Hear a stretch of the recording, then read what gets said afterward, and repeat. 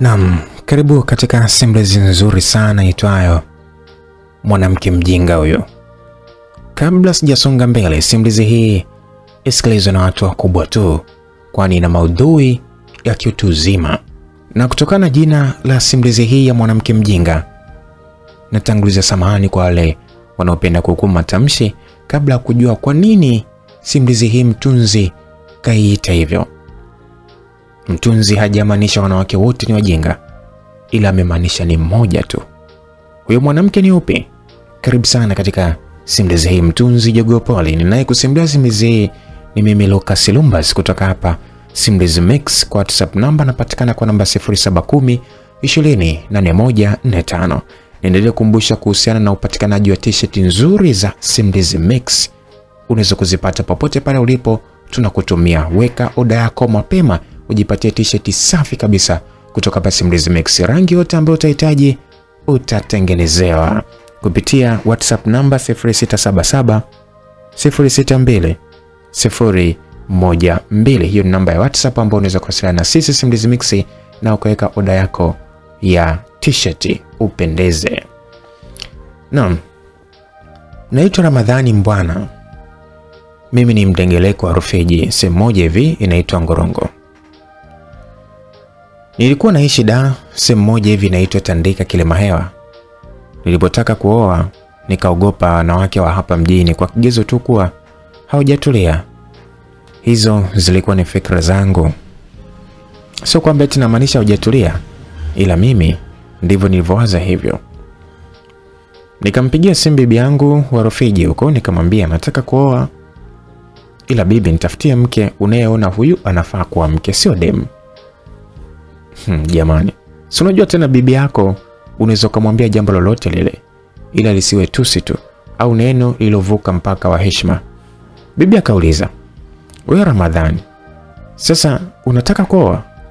Nikamwambia ndio bibi, na ndio maana nimekupigia simu. Bibi akaleta utani. Si unajua tena bibi na mjukuu kutaniana ndio mira zetu. Mume wangu, kwa hiyo unataka kuniacha tena?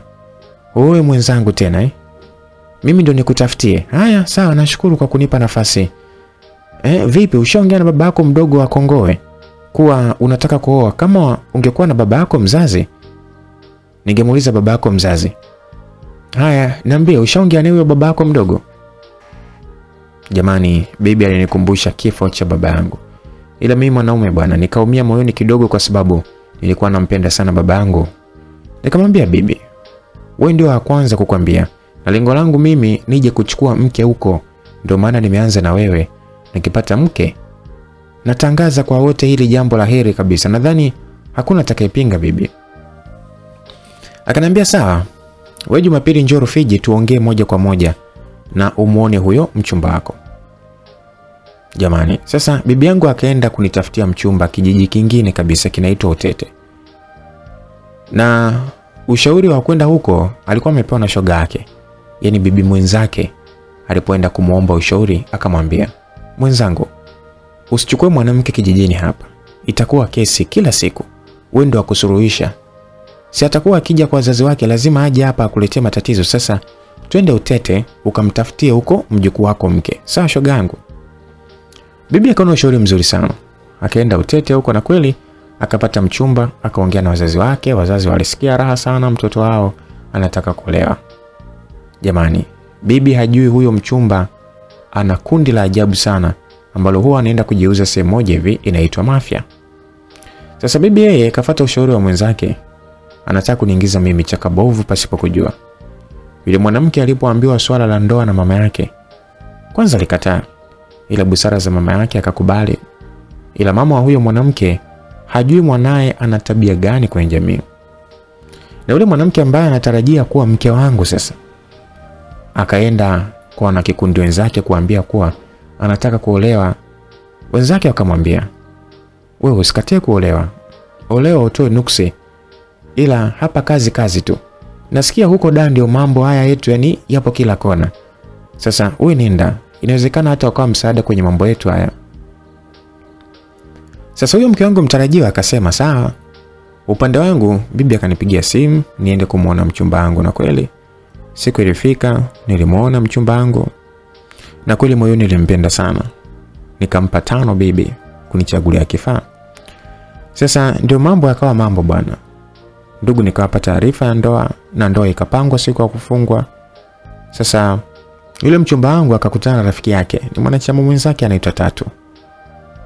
Shogangu, unaolewa? Naomba nikwambie kitu kimoja. Badilika. Sisi tunayofanya sio sifa njema ya mwanamke. Ila ndio hivyo, maisha tu yametusababisha tukawa hivyo. Kwa hiyo wewe umepata mwenzako, shukuru Mungu na ukatunze ndoa yako. Wewe sio mgeni wa wanaume kwamba eti usije uende ukashawishike. No. Usiende ukashawishika huko ukamsaliti mmeo. Mchumba wangu akamwambia sawa, ila moyoni anamuona Tatu mshamba tu. Ndoa nilifunga, nikarudi na mke wangu mjini Tandika Kilimahewa. Saba ya kwanza nilifaidi ndoa yangu, kusema kweli tu, nilienjoy sana. Si upo ndani? Yaani paka nikasema walio kumbe wanafaidi hivi jamani. Sijajua kitakachofuatia baada ya mke wangu kumaliza 7. Nilimaliza 7 na ndoa ilijibu. Nikasema wow, asante Mungu. Sasa picha ilikuwa inaanza, anataka kutoa mimba. Nikamuuliza mke wangu, hili jambo la heri, unataka kutoa mimba kwa nini? Aliniangalia, halafu akatema mate na kusema, wewe mwanaume mwenyewe mbaya, halafu umenipa mimi mimba. Aisee, moyoni niliumia. Japo mimi mbaya kweli, sikatai. Ila sio aniseme. Nilishindwa kuvumilia. Mimi ananiangalia kwa dharau.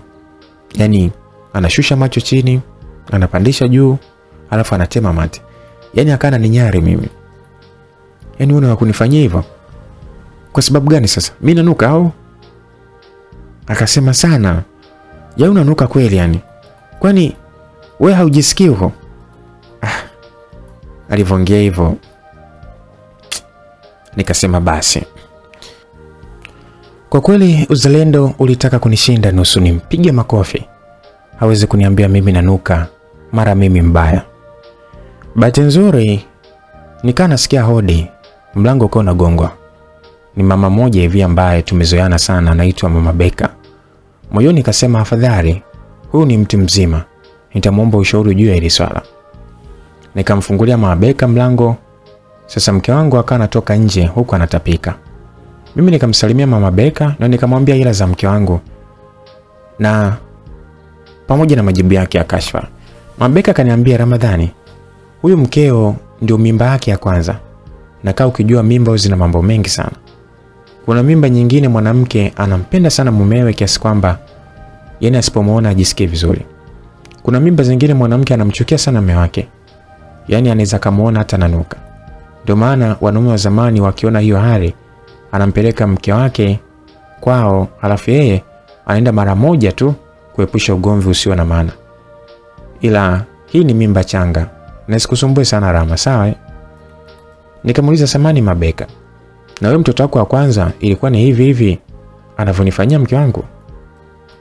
Mabeka alicheka akasema, Rama, nimekuambia baadhi ya wanawake, sio wote. Wewe uone wanawake wengine wanakula udongo sana na wengine wanakula sausage sana. Kwa hiyo usiwe na wasiwasi. Hiyo mimba ni changa tu ya mke wako na ndio inamsumbua, ila itaacha. Nikamwambia, sawa Mama Beka, nimekusikia na nimekuelewa. Akaniambia, asante kwa kunisikia na kunielewa. Sasa kilichonileta hapa mimi nakuja kukupa taarifa ya harusi ya mwanangu Ali anaoa. Nikamuuliza, anaoa mwanamke wapi? Akaniambia, hapa da. Sio mbali sana na hapa kwako. Anakaa hapo Buza kwa Mama Kibonge, njia panda ya kwa Mpalange. Nikamwambia Mabeka, Ali haogopi wanawake wa mji huu walivyo vicheche kweli? Hiyo ndio itadumu kweli? Kwa nini asiende kuoa kwao Mkuranga? Mabeka akacheka akasema, ukicheche hauna mkoa, ni tabia ya mtu mmoja mmoja tu na ujichetuaji wake tu. Kuna wanawake wengine ni watulivu sana, ila wanakuja kuchetuliwa na marafiki wa karibu na kufuata mkumbo. Nikamwambia, sawa, nashukuru kwa taarifa hiyo. Basi itakapofika karibu na harusi nisitue nitoe mchango. Akanambia, sawa, mimi nenda zangu. Nikamwambia, sawa, salimie wakina Tifa na Zai pamoja na Nino, usimsahau. Mabeka kacheka sana akasema, mbona usemi na Beka na Hakim? Unasalimia toke ubaguzi kwa heri. Mimi nikacheka kwa sababu Mama Beka si mtu akisirani sana. Sasa nashangaa mke wangu anarudi tu, kumbe alikuwa ameenda nyuma ya nyumba kama shoga zake. Sasa shoga yake mmoja akamwambia, mwenzangu, usitoe mimba, zaa, sifa mwanamke, uwe na mtoto wako. Haya mengine hapo tu. Kwa unadhani wanaodanga wote hawana watoto? Wengine wanadanga kwa sababu ya mtoto wake. Na kushauri usije toa mimba. Mume si unaye, japo unasema sije ana sura mbaya. Hivyo wewe vumilia tu. Huoni gari nyeupe matajiri weusi? Mke wangu akasema sawa, ila hapa si naweza kuchanganya tu damu tu, na haina shida, maana kuna mwanamume mmoja hivi nimempenda, ni rafiki wa mume wangu, ila mimi nitajua namtegaje. Mwenzake akamwambia sawa, haina shida, hiyo mimba si ishaingia. Mwenye mimba ni mmoja tu, ila sasa uwe makini kumpa penzi shemeji yako. Ujue kwanza shemeji yako ana friji linagandisha, au kwa sababu kama ana friji linagandisha utakuja kuuliwa mapema. Wanaume wana hasira sana, hasa akufume na rafiki yake. Mke wangu akasema nadhani atakuwa nalo friji zima, mimi namtega tu, nitampa tamu. Shoga yake akamwambia haya, ni wewe tu, sina neno zaidi ya kusema, mimba usitoe. Basi mke wangu akarudi ndani akaniambia, mume wangu, naomba muombe rafiki yako Akida asiende kule hotelini, au anatoa pesa tu hapa na wapikia mnakula wote. Mimi sikujua nia yake, na kwa sababu Akida tunakaa nyumba moja, nikajua anamuonea huruma. Kweli bwana, inaonekana alikuwa anamaliza pesa hotelini. Nikaona jambo zuri, nikampigia simu Akida nikamwambia alichoniambia mke wangu, na Akida akasema poa Rama, mimi narudi na kilo 5 wa mchele pamoja na ya unga. Sasa mchawi awe mboga tu. Huyo shemeji kweli ni mke, hapo umepata ise. Hawa mjini hawa hawataki hata kusonga ugali mkubwa. Poa ndugu yangu. Sasa mimi nikaa nimeitika poa, sijui mpango wa mke wangu na Akida, na hajui mpango wa mke wangu. Sasa balaa likaanza. Mke wangu alikuwa anapika chakula, havai nguo ya ndani. Kama muuliza mke wangu, kwa nini unataka kuvaa nguo ya ndani? Unapika na kanga moja tu. Unajua Akida atakuja kuchukua chakula, afu sio vizuri akukuta hivyo. Mke wangu akaniambia, hivi mume wangu, hili joto ulioni? Unadhani peke yangu ndio sivai nguo ya ndani? Mbona wengi tu hawavai? Alafu nipo ndani, kwa nini jibane? Mimi nikaona nikae tu nimwache apike. Sasa amemaliza kupika, akana pakua chakula, akana weka kwenye sahani, akana mpelekea Akida akiwa na kanga moja tu ndani, hajavaa kitu. Nikamwambia mke wangu, acha hicho chakula nipeleke mimi. Wewe rudi ndani, usiende hivyo chumbani kwa Akida. Sasa kumwambia hivyo, mke wangu ndo kwanza akana piga hatua kubwa. Yaani na paja linaonekana, anaenda chumbani kwa Akida.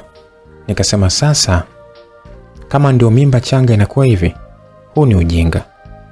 Si nikawahi nimvute asingie chumbani kwa Akida. Jamani, namvuta tu na kanga ikawa imefunguka, akabaki mtupu. Na Akida sasa akanafungua mlango wake atoke nje ili aone kuna nini. Mbona nasikia mimi namsema mke wangu asiende kwake. Sasa Akida ile anafungua mlango na mke wangu akawa anainama makusudi aokote kanga. Akida ilibidi kwanza asubiri kidogo. Na bahati nzuri Akida ni muelewa. Akafungua mlango na mke wangu alivaa ile kanga, akapeleka chakula kwa Akida, akarudi ndani huku kanona. Nikamwambia hii tabia kwenda kwa Akida ukiwa na kanga moja mimi sitaki. Akaniambia wewe ndio unajua hii ni kanga moja ndani, kwamba sijavaa kitu.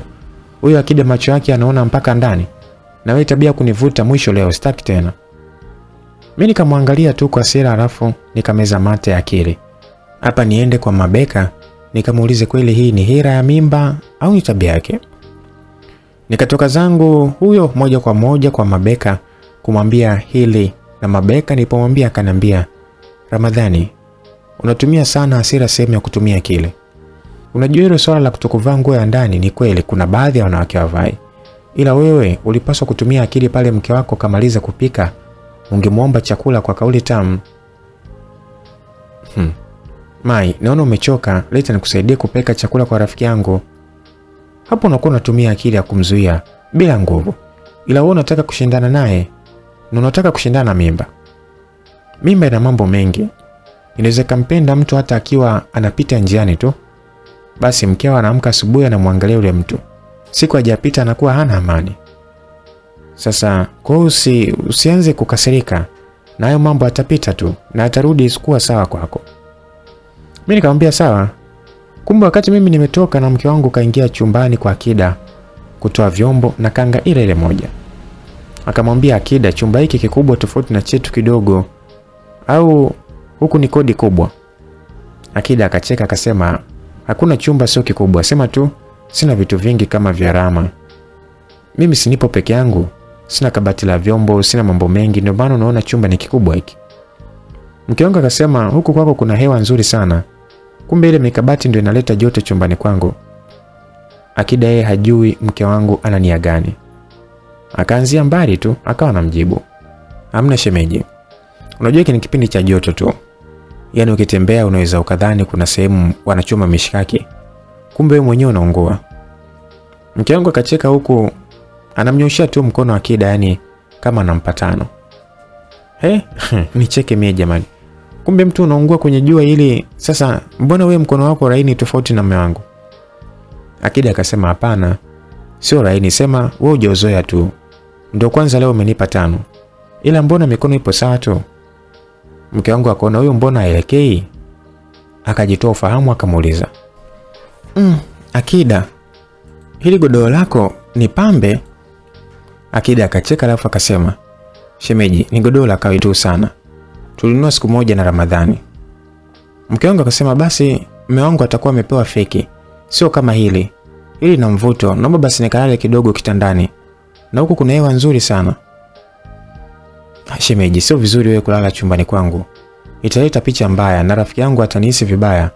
Naomba uchukue mkeka ukalale pale nje kwenye mti. Mbona upepo upo pale? Bwana, usiogope, mume wangu hawezi kujua kwamba eti nimelala huko. Ona, nazima simu. Alafu nimekuja kwako pekupeku na mlango wangu nimefunga. Wewe naomba tu ukafunge mlango tu. Shemeji, kwani umekuwa kama ujui vile nataka nini jamani? Sasa mke wangu akawa anaongea kwa madeko tu, huku anapanda kitandani kwa rafiki yangu Akida na kanga ile ile akawa ameitegesha ikafunguka. Akasema, kwako kuna upepo mkali mpaka umefungua kanga yangu."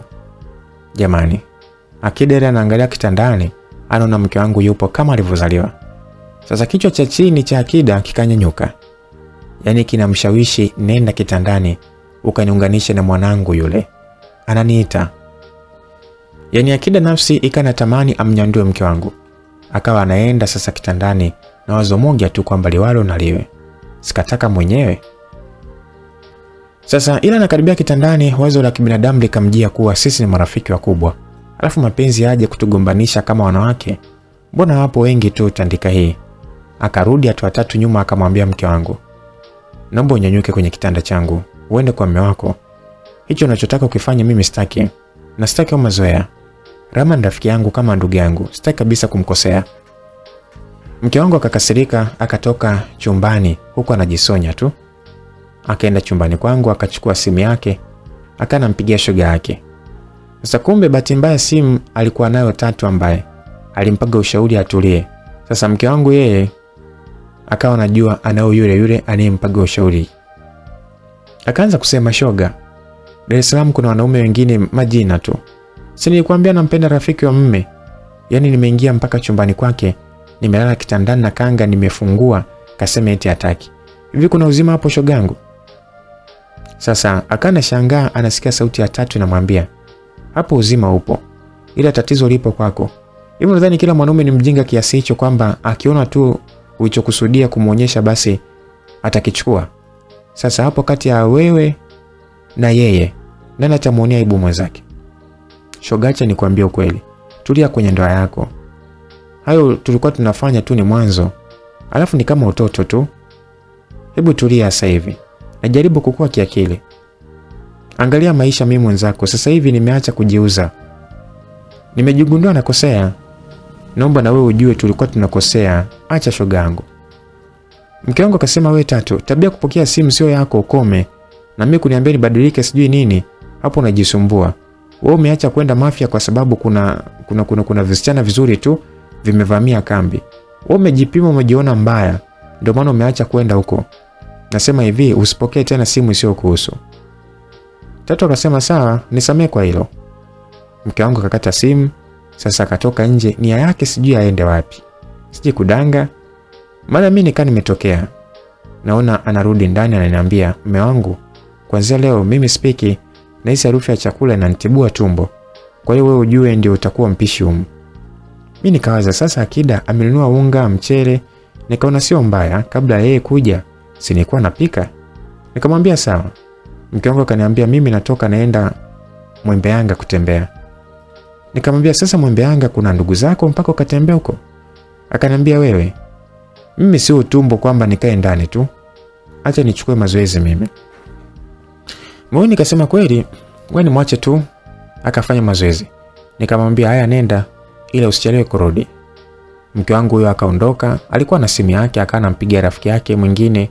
Sasa rafiki yake akapokea akamwambia, "Shoga nipo maeneo ya Mbagara hapa. Nipo maeneo ya Drive hapa.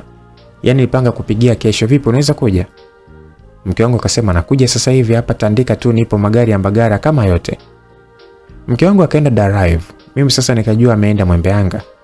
Ila anafika kwa shoga yake, anakuta yupo na wanaume wawili wanakunywa moja baridi moja moto. Na mke wangu sasa alimisi kunywa pombe. Akaanza kupata moja baridi moja moto. Mwanaume mmoja akajisogeza kwa mke wangu, yani kajikabidhisha mke hapo. Sasa ule shoga yake akaanza kumwambia mke wangu, "Wewe, hiyo ndoa inakufuja, yani umekonda kweli. Ndio maana mimi sipendi kuolewa." Yule mwanaume aliyejisogeza kwa mke wangu akasema, "Wewe uzuri wako umejificha na matatizo ya ndoa. Kwa nini ukubali kuolewa mapema hivyo? Umekula ujana saa ngapi? Wewe mtoto mzuri sana, una jicho la mvuto. Mtoto mwenye mipaji yake." Sasa jamaa anaongea hivyo huku anachezea mapaji yale ya mke wangu. Sasa rafiki yake ambaye ndio kamchukua shoga wa mke wangu akamwambia mwenzake, "Oya, huyo mke wa mtu kama vipi kachukue chumba ukanywe naye bia ndani huko. Si unajua tena mjini hapa, usije ukafumaniwa ikawa kesi nyingine." Kweli yule jamaa akafuata ushauri wa mwenzake akaondoka na mke wangu gesti, huko moyoni sasa anasikia raha kwenda na mke wangu. Upande wangu nikaa naona muda unaenda, mke wangu hata arudi. Nikachukua simu ili nimpigie, ikaita. Mara nikasikia kapokea mwanaume. Nilishtuka, simu ya mke wangu anapokea mwanaume. Akasema, "Oya, wewe unasemaje? Unapiga simu wakati mimi nafanya yangu sasa hivi?" Jamani, asikwambie mtu. Nilipata hasira nikawaza mke wangu kumbe kaenda kunisaliti mimi. Nikamwambia jamaa mpe mwenye simu, nahitaji kuongea naye. Jamaa akasema ngoja nimalize kugonga kwanza. Nilikata simu kwanza na kuhakikisha namba nayopiga ni ya mke wangu au nimekosea namba. Sasa wakati nafanya usahihi wa namba, upande wa mke wangu akampigia shoga yake akamwambia, "Mwenzako nimeanza kampeni ya kukataa ndoa. Nimempa simu bwana wangu hapa aongee na mume wangu kwa sababu si amepiga na kiranga chake." Shoga yake akamwambia, "Wewe, usiache ndoa yako kwa ajili ya bwana maskini. Utakuwa hauna akili. Huyo kavunja kikoba tu, hana lolote. Wewe fanya hivi, bwana wako akipiga simu huyo aseme kaokota simu na wewe rudi kwa mume wako. Kesho utakuja kuendelea naye, wakati hauna simu ndio atafaidi vizuri tunda, sawa?" Mke wangu akasema sawa. Sasa kweli upande wangu nikapiga tena simu, baada ya kuhakikisha namba ya mke wangu akapokea tena. Jamaa akasema, "Oa, nilikwambia subiri malize gonga. Nilikuwa nagonga msumari kwenye bati hapo. Ulikuwa unasemaje?" Nikamwambia mwenye simu yuko wapi? Akaniambia, "Mimi nimeokota simu Mwanamke tu. Maeneo ya uwanjani hivi. Mimi mwenyewe hata simjui mwenye simu." Moyoni nikatulia nikamwambia, "Mwenye simu hiyo ni mke wangu. Naomba niambie upo wapi nifuate hiyo simu." Jamaa akasema, "Ningekuwa simu janja kweli ningesema nilipo, ila kwa sababu ni kisoswadu imekula kwako." Jamani, jamaa akazima simu. Hapo sasa nikaa sina ujanja. Nikaenda kumgongea rafiki yangu Akida nikamwambia mke wangu amepoteza simu. Napiga anapokea, aliyeokota. Akida akawa kama amestuka, mke wangu ni muongo, akawa ananiambia kwa mafumbo tu. Ramadhani, unajua kwa maisha ya baadhi ya wanawake ni waongo sana.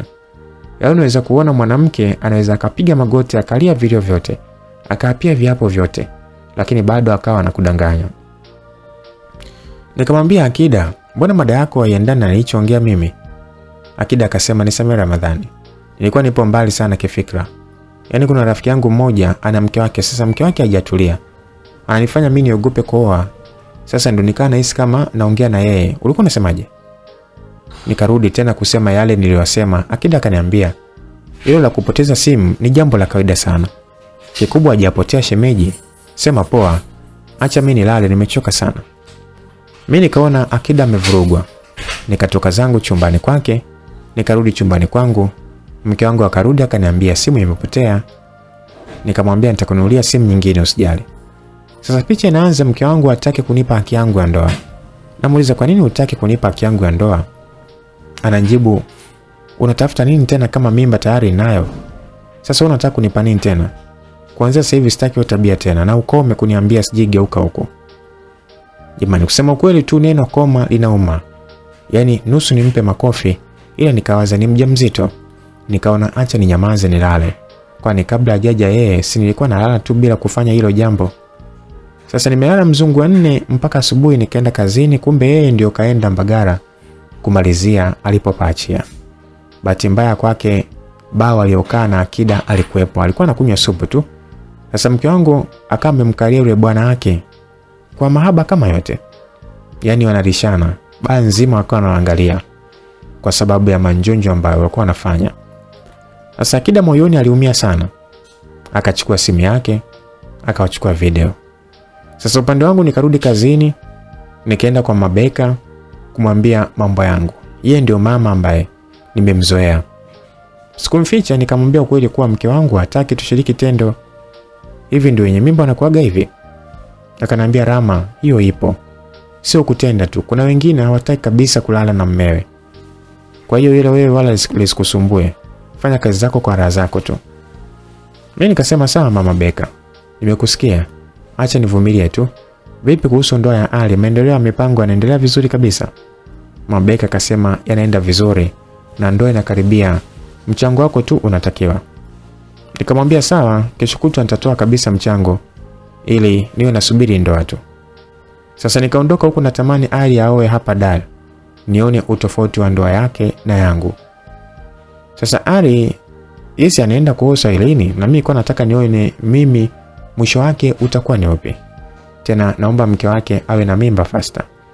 Basi nikarudi nyumbani nimuone mke wangu, siwezi kumpigia simu kwa sababu simu kapoteza. Nikalala na shangaa saa 5 usiku anarudi, namuuliza mke wangu ulikuwa wapi? Ananijibu ovyo, alafu nasikia harufu ya pombe kwenye mdomo wake. Majibu yake ananiambia kwamba nilikuwa namwagilia moyo. Wewe na mdomo kama mwanamke vile. Nilikuwa natamani nimpige kwa jibu hilo ambalo amenipatia, ila nikasema acha nivumilie tu ili siku iweze kuisha. Nikachukua simu yangu, nikawasha data, nikaenda YouTube, nikaanza kufuatia simulizi mbalimbali. Sasa kitendo cha kuwasha data, naona kwenye WhatsApp yangu kuna video imeingia, namba ngeni. Alafu chini kuna ujumbe. Ramadhani, wewe rafiki yangu. Nimetumia namba ngeni ili usinijue mimi. Ila dhumuni la kukutumia hiyo video uwe makini na mkeo. Maradhi ni mengi sana. Sasa hivi ona anachofanya mkeo. Ila usimpigie, tafuta wazazi wake wamuonye mke wako. Sasa ile naangalia ile video naona mke wangu anakatika uno kama lote. Huku analishana chakula na jamaa. Alafu pembeni kuna bia. Moyoni nikani nimeumia sana. Alafu sasa ukizingatia jibu alilonipatia hapa muda si mrefu, nilimwamsha usingizini muulize. Nilishindwa kuvumilia. Ile namwamsha nikaa nasikia nasema usifanye kwa nguvu, nina mimba mimi. Unataka kunitoa mimba yangu? Jamani, alikuwa kama anaota hivi. Uzalendo kanishinda jamani. Ninyanyua mkono nimpe kofi hilo. Kabla mkono wangu haujamfikia mwilini mwake, mke wangu akajipalia mate, akawa anakohoa mpaka akaamka. Naomba maji ya kunywa. Nikameza mate akili, huyu ana kiumbe changu tumboni. Asije kufa hapa akaniacha bila mtoto wangu. Nikachukua maji nikampa, akanywa akatulia.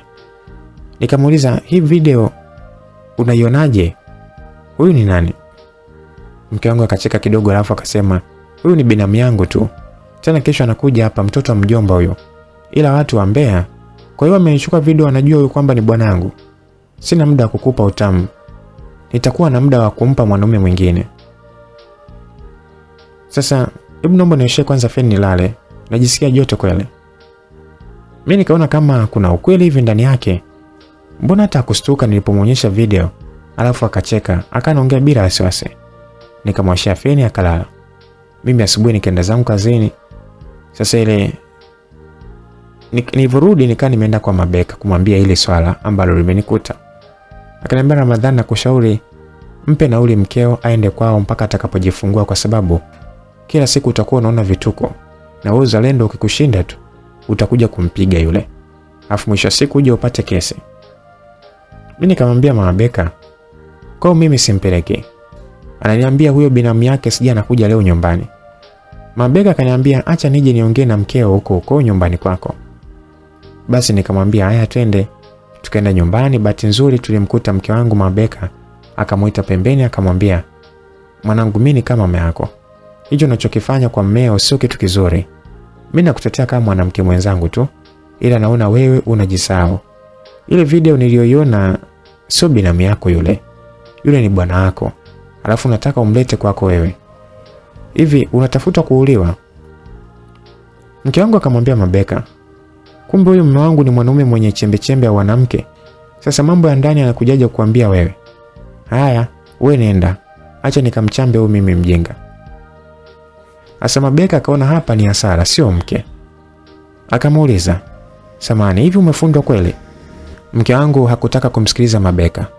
Akaja moja kwa moja ndani kwa sababu walikuwa nje.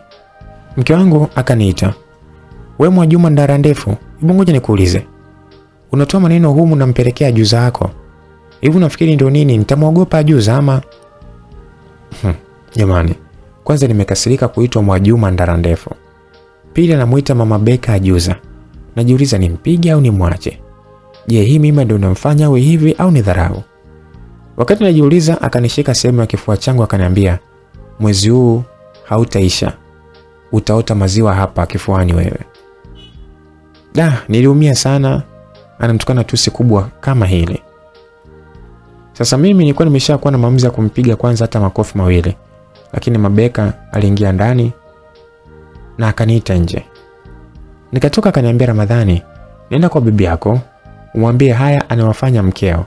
Si ya mimba, ni jeuri tu. Na kwa mji huu ninavyojua mdomo aliokuwa nao mwanao na hali alionayo, hiyo sio nzuri hata kidogo, kwa sababu sisi wakubwa tumeona mengi. Nenda kwa bibi yako. Sikutaka kulemba mimi, nikaona sasa ni kweli, ngoja niende kwa bibi yangu nikamwambie. Sasa akili za hasira nikaenda Mbagara, nikapanda magari ya Ikwilili.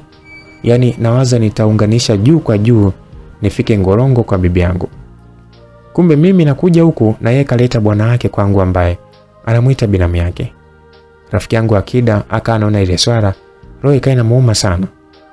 Anaona kama wanawake wote wapo vile. Na ikawa inamtia uoga yeye kuoa.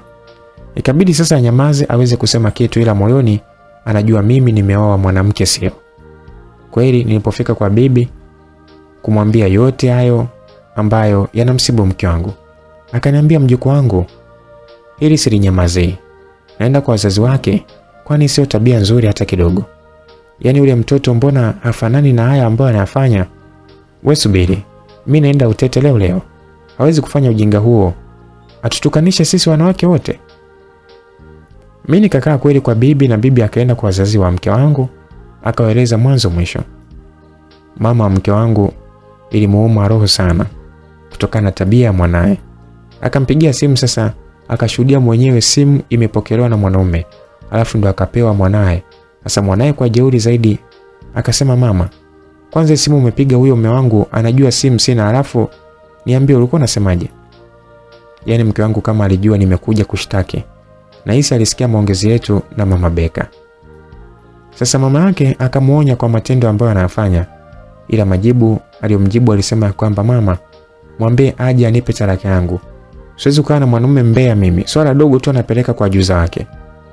Sasa pale mke wangu aliposema ajuza, mama yake alihisi anamsema bibi yangu. Na simu akamweka sauti ya juu. Kumbe yeye anamtukana Mabeka. Sasa bibi akasikia ameitwa ajuza. Kumbe hili jina hakuna anayelipenda. Bibi alifoka. Wewe unaniita mimi ajuza?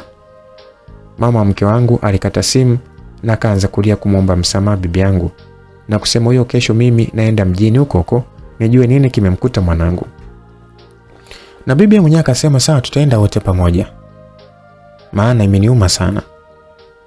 Sasa ikabidi bibi arudi Ngorongo aniambie aliyojiri. Akaniambia Kesho tunaenda na mama yake huko mjini. Yaani mkeo na majibu mabovu sana. Basi mimi moyoni nikasema afadhali twende, na nikajua kumbe simu hakupoteza na yule aliyepokea simu alikuwa ni bwanake. Nikamwambia bibi, nitafurahi sana tukienda na mama yake huko. Basi bibi akaniambia twende hapo kwa vijana wenzako, huwa wanapewa masomo ya ndoa, ili wewe upoteze muda hapo huku na kupikia mjukuu wangu, uone vijana wa huku wanavyopikwa. Mimi moyoni nikasema afadhali niende hapo nipate hata mawili matatu ambayo yatanisaidia kwenye maisha yangu. Kweli nikaa nimefika sehemu nikakuta kuna wanawake na wanaume wote wanasikiliza. Wakawa wanamsikiliza chef fulani hivi. Wana mwenzangu, vipenzi vya Allah, tutambue ili waja wema wa kike na wa kiume. Kabla hujaanzisha uhusiano na mwanamke, unatakiwa ufikiri kwa umakini juu ya hicho unachotaka ukifanya. Mahusiano sio jambo la kukimbilia tu au kulichukulia juu juu. Lakini pia la pili, inabidi ujitafakari, je, uko tayari kuwa na uhusiano naye? Je, una ukomavu wa kutosha kimahaba, kiakili na kiroho kutimiza mahitaji yake? Jambo la tatu, mwanamke ni zaidi ya mwili wake. Ni zaidi ya mvuto wake. Ana maisha ambayo unatakiwa uendane nayo. Unaweza kulifanya hilo? Jambo la nne, mwanamke huyu ana historia yake. Unaweza kuibeba? Ana mambo yake ya zamani. Unaweza kuyabeba? Unaweza kuyabeba mapungufu yake? Unaweza kuzibeba ndoto zake bila kuona aibu, fedheha na wivu uliopitiliza? Lakini jambo la tano, tayari alikuwa na maisha yake kabla hujakutana naye. Unaweza kuungana naye na kusaidia kuboresha maisha yake. Jambo la sita, mapenzi ni msimamo. Uko tayari kuwa na msimamo wa dhati kusaidia ustawi wake ili awe vile anavyotamani katika maisha yake. Jambo la saba, je, ana thamani kubwa kiasi cha wewe kuwa tayari kutoa sehemu kubwa ya maisha yako kwenye kukamilisha ndoto yake? Je, uko tayari kutoa rasilimali zako kwa ajili yake? Kama uko tayari, sitisha mpango wako. Jambo la nane, kabla hujafungua kinywa chako kumwambia nakupenda, jiulize kama unamaanisha kweli au ni kichaa tu cha mapenzi. Mwanamke anahitaji zaidi ya kuambiwa nakupenda. Anahitaji ahadi yako ya kweli, msimamo wako, na kama uko tayari kumooa, kama uko tayari kushikamana naye, tafadhali achana naye kwa amani tu na usipoteze muda wake na nguvu zake. Tumeelewana vipenzi vya Allah? Nikaona wote wamesema ndio. Sasa mimi nitoka pale na mawazo yangu ya kusema haya maneno ningeyapata kabla sijaoa, yangenisaidia sana. Sasa nirudi nyumbani, nikala, nikamaliza, nikalala. Asubuhi safari ya kwenda mjini ikaanza nikiwa tu na mama mkwe na bibi yangu. Huku mawazo yangu yanaeleza kwamba wataenda kulala kwa mama Beka hawa. Si unajua maisha ya mjini chumba kimoja. Tulifika mjini, nilikuwa siamini macho yangu, nikamwona mke wangu anatoka kuoga na jamaa yule niliyemwona kwenye video huku amevaa taulo langu. Sasa mimi nikaa nimekaa na mama mkwe, nipo na bibi, nimemfumania mke wangu. Maswali magumu kichwani mwangu, nikaa najiuliza nafanyaje hapa? Mama mkwe alimfokea mwanawe huku anatetemeka. Wewe, mbona huna akili wewe? Jamani, mama mkwe alimkata kibao mwanae. Tena kibao cha nguvu tu. Jamaa yule sasa kuona mambo yamekuwa ndivyo sivyo, akakimbia na taulo langu. Sasa mimi ile nataka nimkimbize, bibi akanikamata akaniambia tulia mjukuu wangu. Nilipaza sauti ya mwizi huyo. Vijana walianza kumkimbiza wakidhani ni mwizi kweli. Si unajua tena Uswahilini, mwizi anachofanyiwa ni baraa.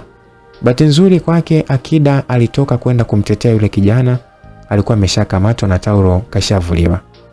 Kwa hiyo akamebaki tu viungo vinaning'inia. Akida akasema jamani, msimpige huyo, sio mwizi wa kuiba vitu. Huyu ni mwizi tu wa kuiba mke wa mtu, tafadhali naomba msichukue sheria mkononi. Sasa wauni wakasema sasa si apelekewe tu moto. Yeye udari wa kutembea na wake za watu. Bahati nzuri kwake sungusungu aliwahi kufika sehemu ya tukio na wakamaliza kwa kumchukua yule jamaa. Upande wetu mama mkwe aliniomba mimi arudi na mke wangu kwake. Inawezekana amerogwa, sio akili yake. Alafu mimi ataniita huko. Kwa kweli nilikubali kiro safi tu aende tu kwao wakamwangalia labda amerogwa akili yake. Na bibi na yeye naye akaondoka. Akida akaniambia rafiki yangu, usiwe na hasira za kupiga kelele za wizi. Utakuja kumuua mtu kwa kosa la mkeo. Yule jamaa inawezekana ameaminishwa na mkeo kwamba akae na mwanaume hapa. Sasa unataka kumuua, punguza hasira bwana. Nikamwambia poa. Sasa siku zikaenda kidogo, mimi nikawa sina hata muda wa kwanza kumuuliza mke wangu, maana nimeumia sana moyoni. Upande wa Mabeka, ndoa ya mwanae Ali ikafika. Tukaenda kuoa, mimi nikawa nipo kwenye somo. Je, mke wa Ali itakuwaje? Atakuwa ni kama mke wangu au? Na Ali anaoa da, na sio mbali na hapa ninapokaa Tandika Kilimahewa. Ndoa ilifana, Mama Beka na ukoo wake walijipanga sana juu ya ndoa ya Ali. Sasa walinialika ili niweze kutoa nasaha ya ndoa. Mimi nikasema kimoyoni, ndoa yangu mambo yananishinda, haya mambo hayakuepo. Basi nikaa nipo nimetulia, nikaa naendelea kusikiliza nasaha za Jogopole. Wanandoa, amweni kupendana hata katika nyakati za changamoto. Upendo ni kushikamana na mwenzako na sio hisia tu. Daima pokea simu ya mume wako au mkeo pale ambapo anakupigia, na ikiwezekana izime simu yako au ondoa mlio unapokuwa pamoja naye. Upe kipaumbele muda wa kukaa naye. Fanya utaratibu wa kuwa na usiku wa mume au mke. Muda ndio sarafu ya ndoa. Hivyo wekeza muda kwenye ndoa yako. Hakikisha uwekezaji wako unakuwa endelevu. Shikamana marafiki watakaoifanya ndoa yako iwe imara. Achana na wale watakaokufanya uwe na mtazamo hasi. Lifanye tabasamu na kicheko kuwa ala ndoa yenu. Mfurahi pamoja, na hata katika nyakati ngumu, tafuteni sababu ya kufurahi na kucheka. Wale wanaocheka pamoja hudumu pamoja. Katika kila mabishano, kumbuka kuwa hakuna mshindi na mshindwa. Nyinyi ni washirika katika kila kitu. Hivyo nyote mtakuwa washindi au nyote mtashindwa. Unganeni kutafuta suluhisho la tatizo. Yape kipaumbele maisha ya kitandani. Ili kuwa na ndoa imara, unahitaji zaidi ya tendo la ndoa. Lakini vigumu kujenga ndoa imara bila tendo la ndoa. Kumbuka kuwa ndoa sio 50-50. Talaka ni 50-50. Ndoa inatakiwa kuwa 100-100. Ndoa sio kugawa kila kitu eti kwamba nusu kwa nusu, bali kila mmoja anatakiwa kila kitu kwa mwenzake. Jifunze kutoka kwa watu wengine, lakini usiyalinganisha maisha yako au ndoa yako na watu wengine. Kila mtu ana maisha yake ya kipekee kabisa. Msifichane mambo ya msingi. Usiri ni adui wa mahaba ya kweli. Unapofanya kosa, kubali na uombe msamaha kwa njia nzuri tu. Unatakiwa ufanye haraka kusema nilikosea, kumradhi, tafadhali nisamehe. Mumeo au mkeo anapokosea, fanya haraka kumsamehe. Hilo itakupatia tiba ya moyo na kutengeneza fursa ya kujenga upya upendo wenu. Fanya haraka kusema ninakupenda, tusonge mbele. Tengeneza ndoa ambayo itawafanya watoto wako wa kiume wapende kuwa waume wazuri na mabinti zako wapende kuwa wake wazuri. Unatakiwa kuwa mhamasishaji mkuu wa mwenzako badala ya kuwa mkosoaji wake mkuu. Unatakiwa kuwa mwenye kumfuta machozi badala ya kuwa mwenye kumsababishia machozi.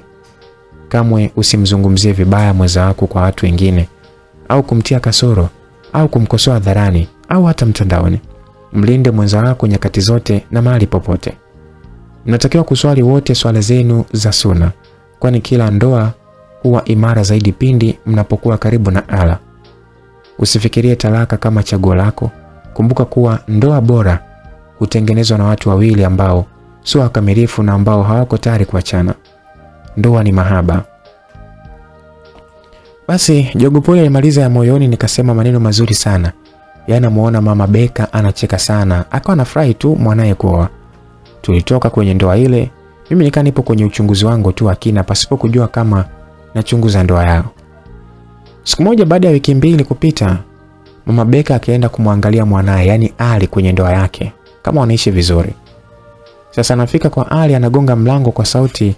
Mama Beka anasikia mke wa Ali anasema, "Huyu mama yako hajafundwa mkoleni au mama mkwe msungo?"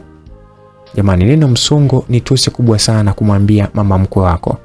Na Mama Beka ndio kaambiwa. Sasa yani yupo nje ya geti, macho yamemtoka. Haamini maneno anayoyasikia kutoka kwa mke wa mwanae. Sasa Ali alimuuliza mke wake, "Unasemaje wewe?"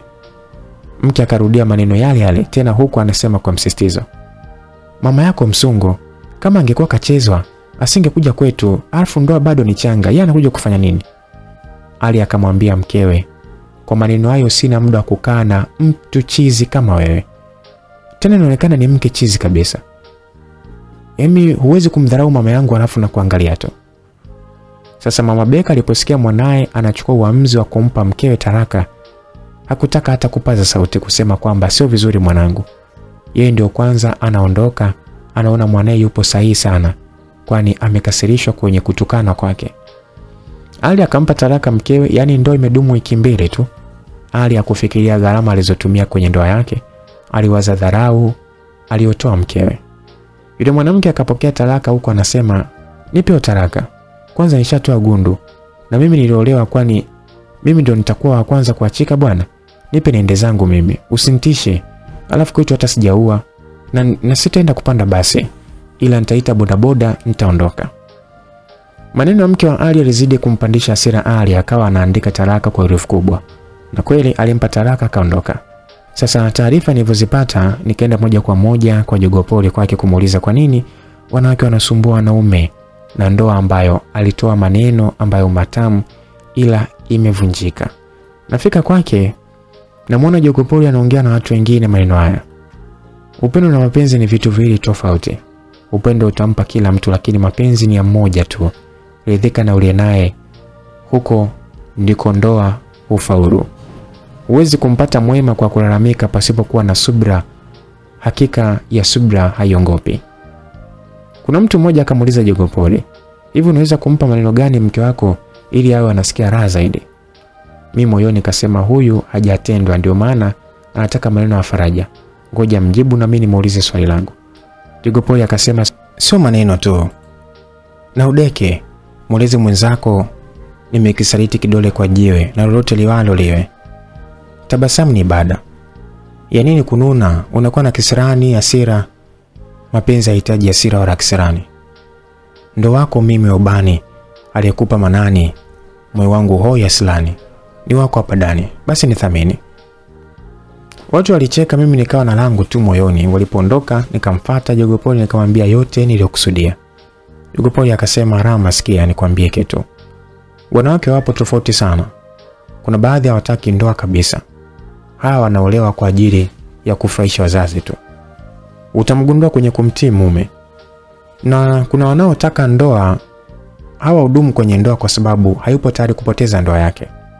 Na wapo wanawake wanaoharibiwa na marafiki zao. Yani yupo kwenye ndoa, mshauri wake aliyeachwa na mume au asiyejua hata maana ya ndoa. Sasa mimi nimekueleza haya ujue wanawake wapo tofauti kama tulivyo wanaume. Nikwambie kitu kimoja kizingatie sana, shika maneno yangu. Mwanamke ni kama mtoto, ukimfokea atakuogopa. Ukimpiga atakukimbia. Usipomjali atakudharau. Usipompa maneno matamu ya kumliwaza atajihisi mpweke na kupunguza mapenzi kwako. Sasa Jogopoli alipomaliza kusema maneno yale, akapokea simu akaniambia tuonane siku nyingine, akaondoka. Mimi nikarudi nyumbani kwangu na nikana mawazo kama yote ya kusema kwa nini wanawake wapo hivyo. Upande wa mke wangu mama yake kamsema sana, ila neno lake kuu, mama mimi sitaki ndoa, usihangaike kunipa risala ndefu, kifupi sitaki ndoa. Bahati nzuri kwa mama mkwe, rafiki wa mke wangu Tatu anakuja na anasikia maneno ya rafiki yake Tatu. Alimpigia magoti mke wangu na kumwomba, rafiki yangu, unachowaza kichwani ni cha kishetani. Ndoa ni kitu kizuri sana. Rudi kwa mumeo utulie. Haya mengine hayana maana rafiki yangu. Msikilize mama anavyosema. Anakutakia mema. Sio marafiki wale sio wazuri. Baki kwenye ndoa rafiki yangu. Ona nalia kwa ajili yako, baki kwenye ndoa. Mke wangu akasema, wewe unapaswa ulie kwa sababu raha ya kulia kiwe cha kukuliza. Acha nikupe. Mke wangu alimkata kibao kimoja Tatu, yani rafiki yake ambaye ni best yake sana. Akampiga kibao, akamtemea na mate usoni.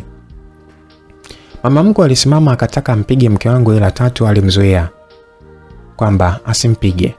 Alafu mke wangu akaachia msonyo wa nguvu akaondoka. Tatu akamwambia mama mkwe, yule anashikiwa akili na marafiki ambao hao marafiki sio wema kwake. Mama mkwe akasema sina la kusema mimi, kwani mwanangu ananipa aibu huyo. Basi upande wangu mimi nilienda kwa mama Beka, naona mama Beka ananiambia Ali amemwacha mkewe ila anaenda kuoa kijijini. Sasa yani amepata mke huko Utete, anamleta mjini. Mimi moyoni nikasema huyu mama Beka anajitoa ufahamu kwamba hajui kijiji hicho ndio nimemtoa mke wangu mimi ambaye nimemfumania na mwanaume, ila sikutaka kuongea naye sana. Nikamwambia sawa. Basi yeye akaanza kusema wanawake hawa wa mjini hawana adabu kabisa. Yaani hawana adabu hata kidogo. Yaani anasema mimi msungu kwamba sijachezwa. Yaani wao wanachojua kupangilia tu shanga tu kwenye kuchezwa kwao. Yaani shanga nyeusi, nyeupe na nyekundu. Mimi nikaona mabeka sasa tusi limemfika pabaya. Maana namtoka maneno ya unyagoni. Nikamwambia mabeka, basi pole kwa kutukana na mtoto mdogo ambaye anajua kupangilia hizo shanga. Ila shida inakuja, wanaume wengi hawajui maana hizo shanga. Anaweza akaona shanga nyekundu kitandani imewekwa na usiku akaomba tendo pasipo kujua ile shanga aliyoiona kitandani imempa jibu tosha, leo nipo hivi. Sasa Mama Beka usiwe na hasira. Mama Beka kacheka akasema, Rama, leo umenifurahisha.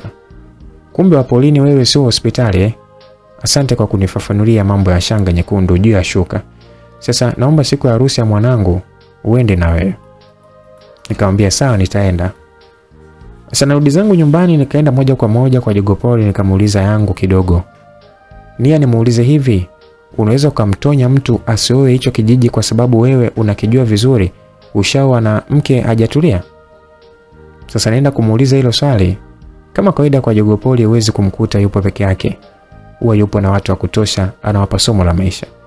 Na mimi nikawa namsikiliza, akawa anasema vitu havitokee tu. Vitu hutengenezwa ili vitokee. Wewe ni shahidi, niambie ni kitu gani duniani ambacho kilitokea bila sababu au chanzo chochote.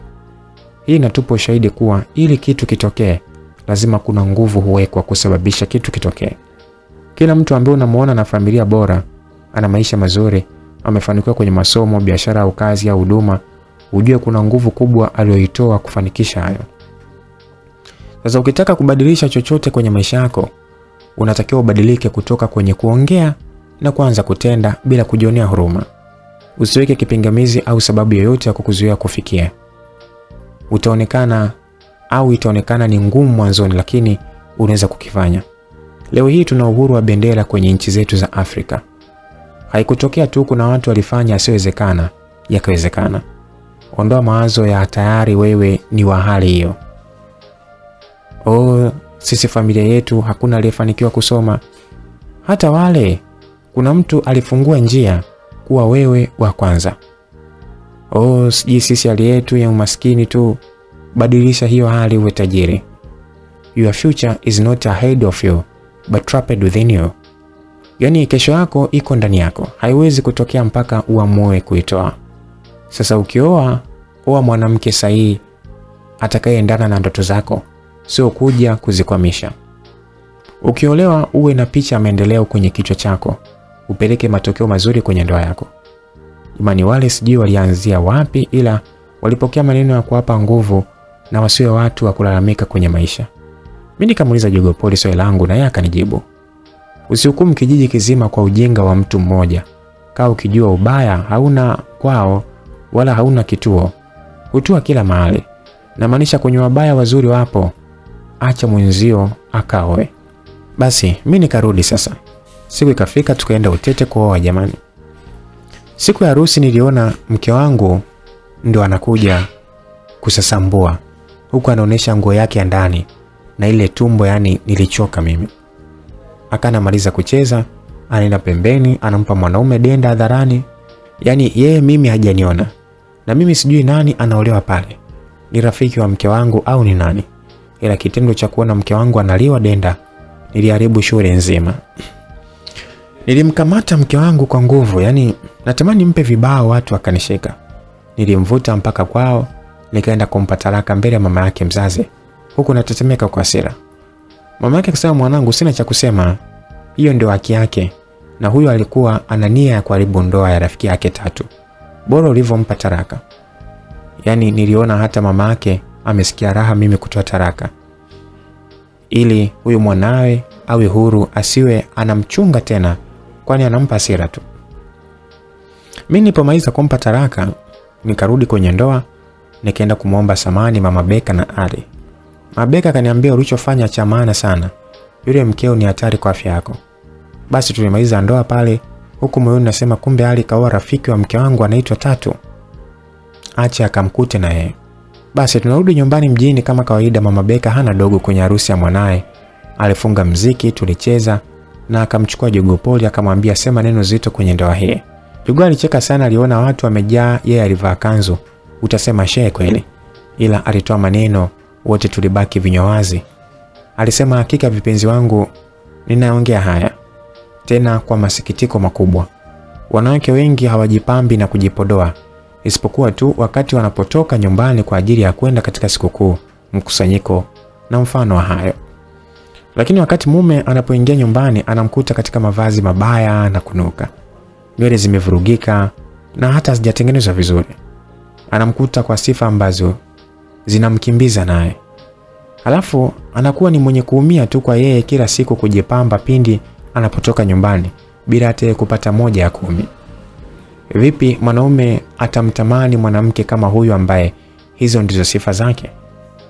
Ni mahaba sampuli gani ambayo atakuwa nayo kwa mwanamke ambaye yuko namna hii? Hii ni dalili inayoonyesha upumbavu wa mwanamke na upungufu wa akili yake kutokana na kuhakikisha maisha ya ndoa na furaha yake. Naam vipenzi wangu, mzingatie haya. Aidha kuna wanawake wengi ambao ni waasi na wapotevu. Wanawapuuza waume zao na kuwakasirisha. Kunalalamikiwa sana juu ya tabia zao kwa waume zao na wengine. Mwanamke huyu anakuwa ni mwenye kuleta maisha magumu, maisha ya taabu na maisha ya udhaifu nyumbani kwake, na anakuwa ni mwenye kuitendea jinai nafsi yake mwenyewe. Mtume wetu anasema mmoja wenu anapofika wakati wa usiku, yani kutoka safari, basi asiwaendee familia yake. Asimshtukize mke usiku. Kwa nini amesema? Ili mwanamke ambaye mume wake alikuwa hayupo aweze kujinyoa, na mwanamke wa nywele zilizovurugika aweze kuchanua nywele zake. Sasa hapa kuna ishara tukufu kwa mwanamke. Hayo ni kwamba anatakiwa kumkaribisha mume wake kwa usafi kamili, muonekano mzuri na manukato mazuri. Ili aswa pale ambapo mume wake alikuwa hayupo au amesafiri. Hili linahitaji kuwa mwanamke kuweza kujiandaa na kujitayarisha. Linahusu pia hata kufanya mpangilio na muonekano wa nyumba. Mjipange kiasi, sio mjijaze yale marangi yenu, rangi 7 utasema nyumba siji. Mtatisha ume zenu. Dada zangu, sio mshinde na manguo yaliyoparara. Hujua hata rangi gani, mwisho tu unaanza kunuka jasho, kujumlisha na ushuzi. Badilika. Jiweke mwanamke wa kileo. Na mwanamke ni usafi. Vipenzi wangu, tena mvalie yatakayo muhamasisha akatambua ana kifaa ndani. Mtoto kaiva kama papai la msimu, kanoga mashallah, utasema kaungwa na nazi. Tena tui la kwanza. Ya nini mbanie? Ndo wako huyo, tena wako ubani, anayekupa burudani tena chumbani. Wanawake walifurahi sana kwa somo la Jogoo Poli. Ndoa iliisha salama kabisa na tulisambaratika. Mimi narudi nyumbani nimekaa, ilikuwa ni siku 7 tu. Baba mdogo akaja nikamwambia yote ambayo yamejiri. Na baba mdogo akaniambia, Rama, upaswi ukae bila mke. Mimi nakuolea mke ndani ya jiji hili. Sema kama upo tayari. Nikajiuliza yaliyomkuta mama Beka mpaka akakasirika kutokana na wanawake wa jiji hili, ila nikawaza kauli ya Jogoo Poli sio wote wanafanana. Nikamwambia sawa baba mdogo. Baba mdogo akasema haya, tafuta mwanamke mwenyewe sasa uoe. Mimi nikasema sawa. Nikamshirikisha rafiki yangu Akida, ila Akida akaniambia mimi sikupi ushauri. Sitaki kabisa kuongea juu ya hilo. Mimi mwenyewe nilisoma mchezo kwako na kwa Ali, nikajua bora uwe peke yako kuliko kuoa. Mambo yenyewe ndio haya. Unaona kabisa mwanamke anatoa tena nje alicholipia. Hapana. Wewe ukitaka kuoa wewe oa tu. Mimi siwezi. Nikaona kweli Akida akachukia wanawake. Sasa sijaongea chochote, simu yangu ikawa imeita. Kupokea nikasikia sauti ya aliyekuwa mke wangu. Akanasema, "Wewe mbwa, huyu nyau wako wa tumboni tunafanyaje sasa?" Jamani, kwanza niliumia kuitwa mbwa, halafu naulizwa nyau wangu wa tumboni kwake jamani. Inauma. Nikajiuliza nimjibu nini huyo dada. Nikameza tu mate akili nikamwambia, "Naomba ukampe simu mama yako niongee naye." Majibu aliyonijibu ni kwamba, "Wewe umempa mimba mama au umenipa mimba mimi?" Nakuuliza wewe mbwa. Nilikata simu mimi na nikampigia simu bibi na kumuomba msamaha kwanza. Nilienda kumpa talaka aliyekuwa mke wangu pasipo kumwambia, ila bibi akasema, "Mjukuu wangu, nikupe tu hongera kwa uamuzi huu ambao umeufanya. Mimi nitamani siku ile umpe talaka.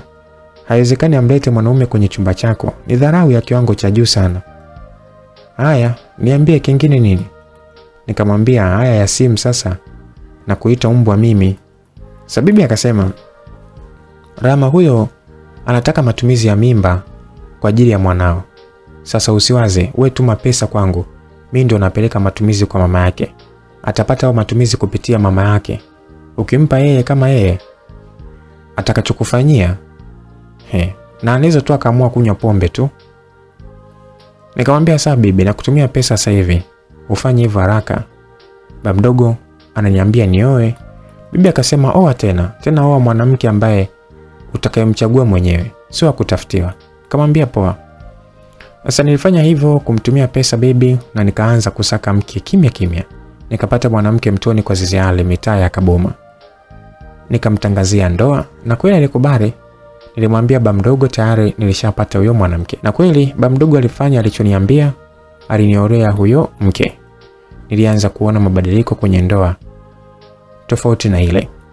Mwanamke wa mjini hapa ametulia mpaka Akida akaniambia, "Rama, huyu ni mke, sio yule wa mwanzo." Upande wa Ali na yeye akawa mpaka amenenepa. Mwanamke wa kijijini, yani kijiji kile alichotoka mke wangu, ametoka mke mwema. Nikaona haya maajabu. Ila nakumbuka Jogopoli alisema sio wote wabaya. Nikakubali usemi wake. Mimi nikaa nimepata mke bora mjini, ambapo Ali alipata sio bora. Na yeye akapata bora kijijini, ambapo mimi nilipata sio bora. Mpaka mama Beka akawa na furahi na mke wa mwanae. Sasa upande wa aliyekuwa mke wangu akajifungua mtoto wa kike. Alipotimiza miezi 6 alimwachia mama yake mzazi. Akaongozana na group lake lile la kujiuza, wakaja mjini kutafuta maisha kwa staili yao tu. Sasa walipofika kwenye hili jiji wakakutana na wenye akili kama zao. Sasa hawa mjini, mmoja wao akawaambia wale wa kijijini ambao aliyekuwa mke wangu na kundi lake. Aliwaambia maneno haya, "Oya, niwaambie kitu. Jiji hili biashara ipo. Ila sasa uwezi kutumia nguvu zako binafsi, utachoka. Wanaume huku wanaweza kuongozana kwako hata 5.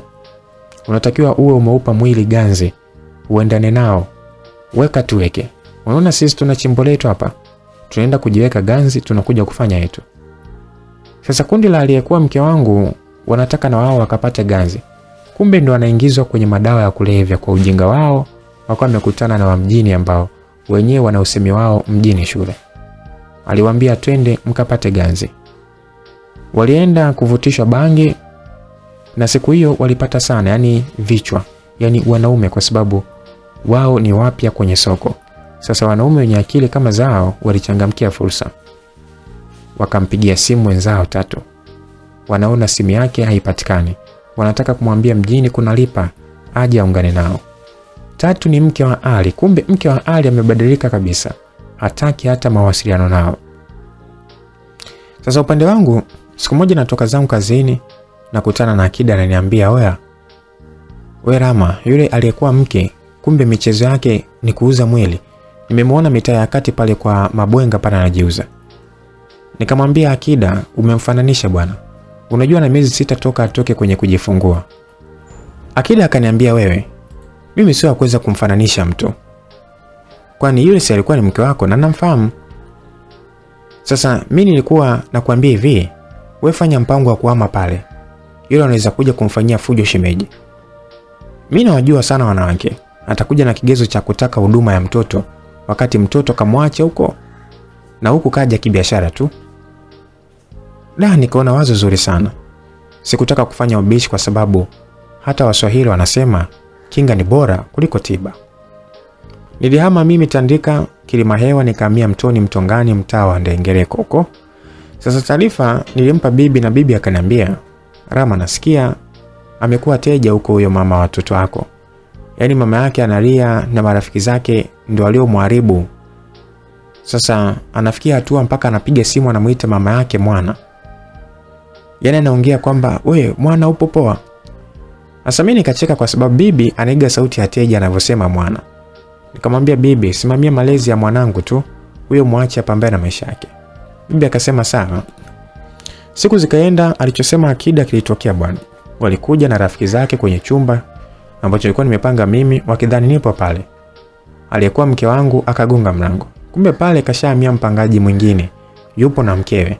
Sasa mke ndo alifungua mlango, aliyekuwa mke wangu akamwambia maneno haya: "Wewe nitie mmeo, mwambie mama wa watoto wake anamuita." Yule mwanamke akamjibu: "Mme wangu? Mme wangu ana mtoto? Hapana, umekosea chumba dada, si chumba hiki."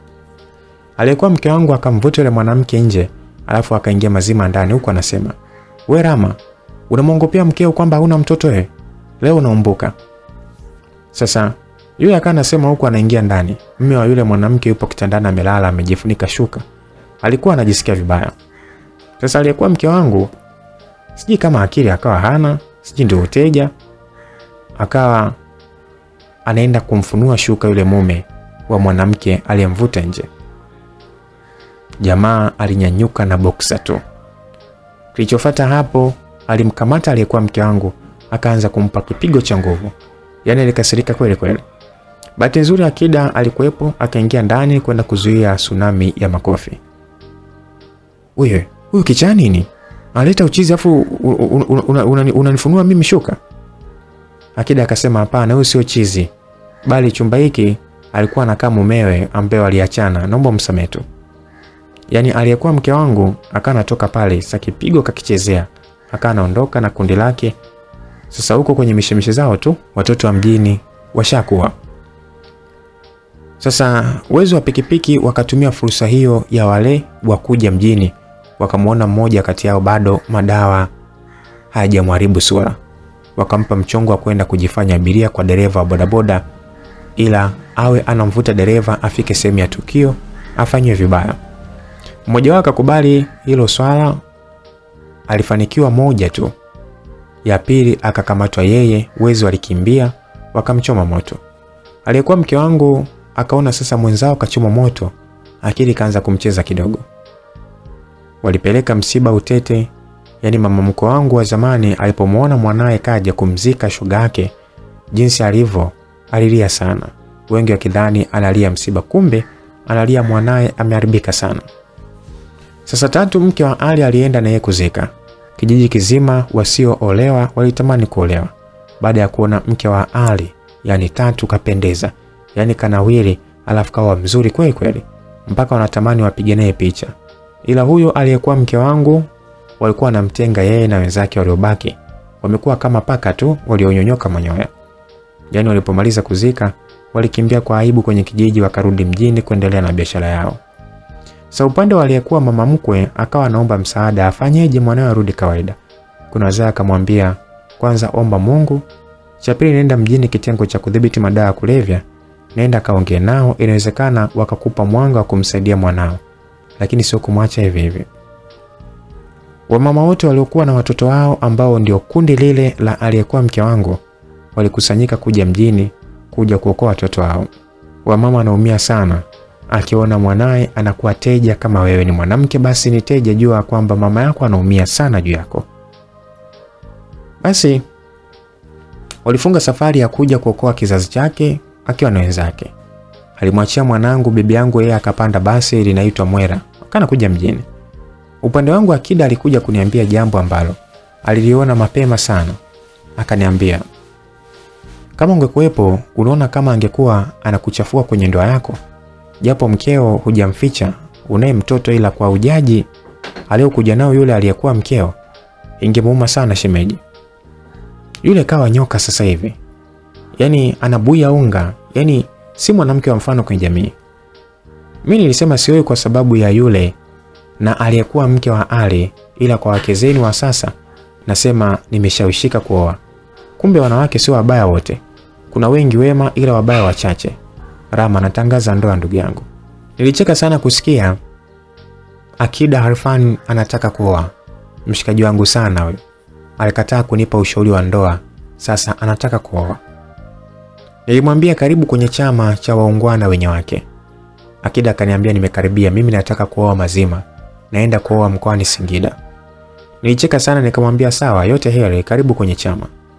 Basi Akida kweli kupitia wake zetu akashawishika kuoa na akaoa ndoa nzuri tu, na mke mzuri mwenye tabia nzuri. Upande wa aliyekuwa mama mkwe wangu na kundi la mama wenzake walikuwa wamefika mjini, wakawa wanatafuta watoto wao kwanza. Hawakuamini macho yao walipofika sehemu wanaojiuza. Wanaona watoto wao wanapakiwa kwenye defender, polisi wamekamatwa. Aliyekuwa mke wangu ndio wa kwanza kumuona mama yake. Alilia sana kwa kuita mama, ila sauti yake haikuweza kumsaidia zaidi, iliweza kuwashtua wenzake kuona mama zao. Na defender hiyo ikawa inaondoka, wazazi wakawa wanatokwa na machozi tu. Sasa kuna wasamaria wema waliouliza wazazi wao, "Wa mama, mnalia nini?" Mama wa aliyekuwa mke wangu akasema yote kuhusu wale, kwamba ni watoto wao na wanatoka Utete. Kuna mzee mmoja akasema, "Wa mama, kulia haiwezekani, kwamba iti ndio ikawa msaada kwa watoto wenu.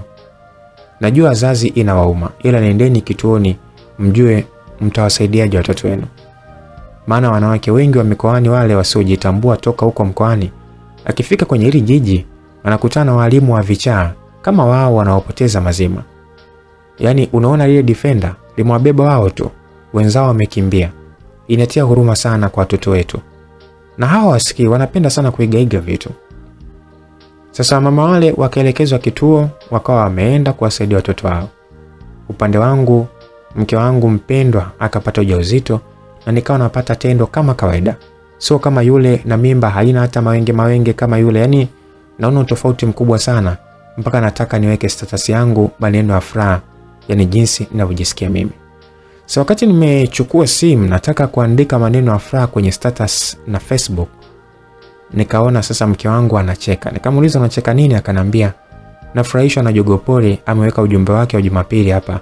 Unanifurahisha sana. Soma mwenyewe." Nikasoma, yani ni kama Jogopole alikuwa ananiambia mimi vile. Maana nilikuwa nafanya anachoonya. Aliandika maneno haya: "Haijalishi unafurahi kiasi gani au una huzuni kiasi gani, chunga sana maisha yako, usianike kwenye mitandao ya kijamii. Kuna watu wengi sana ambao hawapendi kuona cheko lako. Kuna watu ambao kila wakiamka wanafanya kila mbinu ili wakukwamishe usisonge mbele. Kifupi, usimuoneshe mtu yoyote your next move. Ficha mipango yako na malengo yako. Waache waone matokeo yako."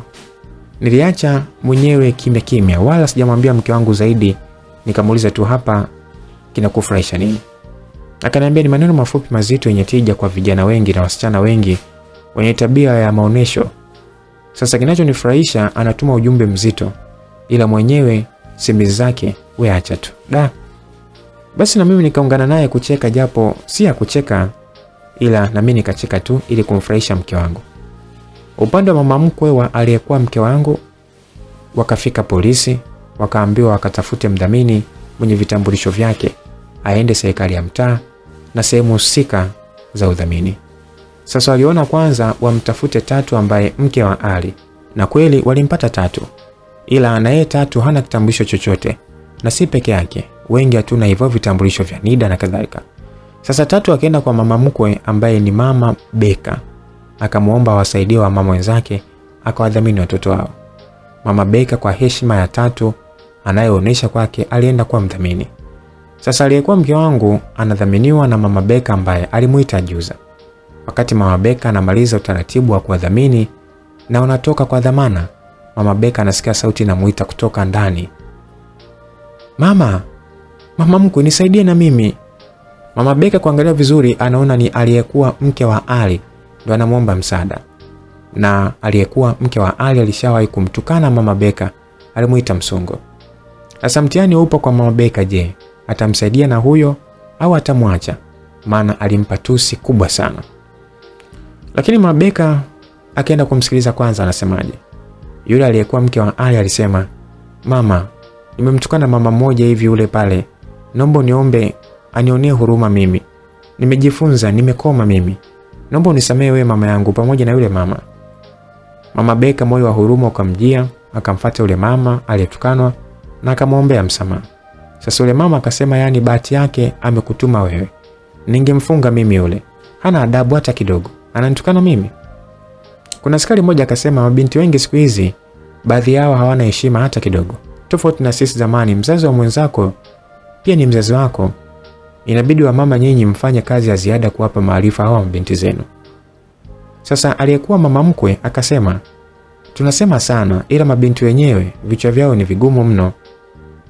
Sasa aliyekuwa mke wangu na wenzake wote walipiga magoti kwa wazazi wao na kusema mabaya yao hawataweza tena kurudia, maana wameona madhara yake. Yule binti na yeye aliyekuwa mke wa Ali alisaidiwa na mama Beka, wote walipiga magoti na kutubu kuwa wao hawakuwa wanawake wenye tabia nzuri. Bahati nzuri polisi walionea huruma wa mama jinsi wanavyoumia juu ya mabinti zao. Wakawaambia wachukueni mkawaweke chini, muwape somo la maana, wewe watu wema hawa. Kwa kweli wamama wote walimshukuru mama Beka, na aliyekuwa mke wangu alimwambia Tatu, kama ningekusikiliza wewe, yani hapa nisingekuepo. Hali yangu hii ya sasa nisingekuwa nayo mimi. Ona, naalisha kwa sababu ya Arosto. Natetemeka mimi kwa sababu ya Arosto. Unga si mzuri jamani, na umaraya sio mzuri. Mama Beka aliwapa njia wa mama ya kuwasaidia mabinti zao watoke kwenye hali hiyo ya uteja. Na kweli walifanya hivyo. Walienda Zoba na wakaacha kuvuta madawa. Ila wote waliathirika na ukimwi kwa sababu walikuwa wanajiuza. Aliyekuwa mke wangu alinipigia simu, akaongea maneno magumu sana huko analia. Baba mtoto wangu, naomba umlee mwanao kwa heshima zote. Hapaswi kuja kuwa kama mimi mama yake. Mimi sina akili, nimefatisha magrupu na amenimaliza. Japo mwalimu wetu amekufa kwa kipigo cha raia, ila mimi nahisi kufa kwa sababu sikuwa nasikiliza makatazo mema. Naumia mimi, kwani nilimwathirika, sioni mwanga tena mbele. Baba watoto wangu, najua nitakufa, ila naomba mlee mtoto wako. Yani aliyekuwa mke wangu akashindwa kumalizia maneno, akawa analia tu. Nilisikia huruma, sasa nikataka kumwambia kuumwa sio kufa, ila ndo alikuwa analia, hawezi hata kunisikia. Bahati nzuri mama yake alikuwa naye karibu. Aliweza kumsii kutumia dawa za wenye upungufu wa kinga mwilini. Nimetumia lugha nyepesi kwa sababu ya maudhui, ila wakubwa tunajua tunamaanisha nini. Mimi nilienda kwa rafiki yangu Akida kumwambia maneno ya mke wangu, ila nikakutana na mkewe, na mkewe akaniambia ameenda kwa Jogopole, na mimi nikaenda kwa Jogopole, nikamkuta anawaambia waume wote waliokuepo pale pamoja na mimi na wanawake. Alisema kwamba chunga mipaka hii unapomtembelea rafiki mwenye mke. Ukimtembelea rafiki yako nyumbani kwake alafu kwa bahati mbaya au kumkuta ila ukamkuta mke wake, basi kwa mjibu wa mafundisho ya Mtume Muhammad hutakiwi kusubiri sana. Hutakiwi kukaa sana nyumbani kwa rafiki yako na mke wake wakati mwenyewe hayupo. Pia kwa mke, kama utaona mume wako yupo na mgeni wake wa kiume, basi hutakiwi kulegeza sauti unapoongea wala kujishaua mbele zao, na ufiche kile chenye kishawishi kwa mwanaume. Hiyo ni mipaka iliyowekwa na Mwenyezi Mungu ili kutulinda dhidi ya uchafu na vitimbu vya shetani. Mimi nilifurahi kujua hilo, maana nadhani wengi hatulijui hilo. Utasikia mtu anasema utanikuta kwako na kusubiri, na unaenda kukaa na shemeji yako masaa 4. Basi nimwambia Akida aliyojiri, akaniambia kikubwa muombe Mungu tu, hakuna ujanja mwingine, yule ni mzazi mwenzako. Basi ikawa hivyo, na mke wangu akajifungua mtoto wangu, alikuwa ni wa kiume. Sasa na watoto wawili wa kike na wa kiume. Mke wangu akasema nimchukue mwanangu kijini aje akae na ndugu yake. Kwa kweli nasema kutoka moyoni, wanawake hawafanani kwenye tabia, kila mmoja ana yake. Namshukuru mke wangu, huyu ni muelewa. Nimechukua mwanangu naishi naye na tunafuraha tu wote, yani watoto wangu wote nawaona. Aliyekuwa mke wangu aliamua kusaidia mabinti wa rika za barehe kuwa makini na makundi ya ajabu, wasije kuwa kama yeye. Yani alijichukia na akaamua kuwa msaada kwa wengine. Sasa kufikia hapo sina la kusema zaidi, naomba tu ukiona msichana au kijana anaharibika, muite, mpe maneno ya kumjenga, tuwe na upendo kwa wote. Nikiwaza sana naisha kusema mwanamke mjinga huyo, yani aliyekuwa mke wangu. Japo amebadilika, ila matendo yake ya zamani si mazuri na sio ya kuigwa. Mtunzi wa simulizi hii anaitwa Jogopole. Ile kusimulia simulizi hii ni mimi Lucas Lumbas kutoka hapa Simulizi Mix. Bye bye.